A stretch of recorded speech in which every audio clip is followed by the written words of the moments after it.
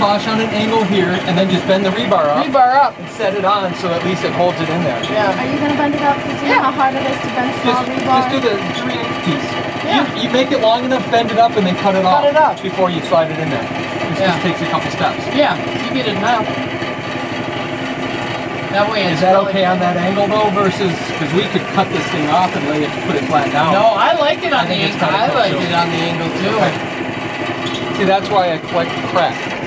Because this has been in my, I've had this for 15 years. Really? Yep. I just had to dig it out and bust it. I had to cut the whole scale piece off. Oh, okay. The whole top half with the scale and all that was on there. Yeah, no, this is Then there's a couple wheels. This is always good stuff, even if you don't mud it in there. This is good stuff too. Yeah. You know, mud in different spots. Yeah, broken. Though. It's broken. Yep. We could even maybe hide the rebar here a little bit.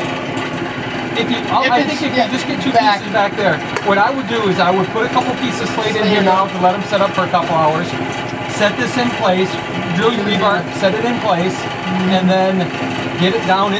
Throw some mud up in there, set it in, and just, fill that in with mud all in there. Yeah. And then if you guys can give me these dimensions when you think about it, text me.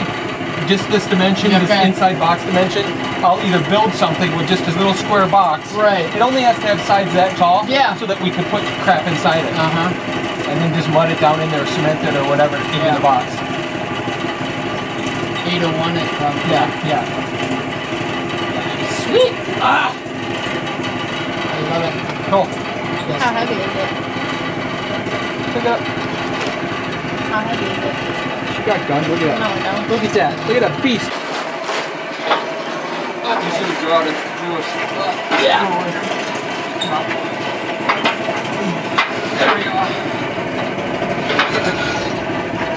Alright, I can maneuver it now. Thank you.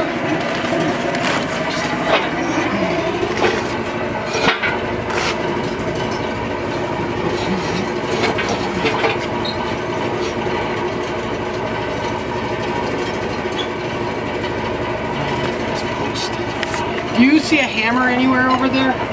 There was one. Hey Carson, was there a hammer over there by where I was crushing that slate earlier? Or in her orange bucket?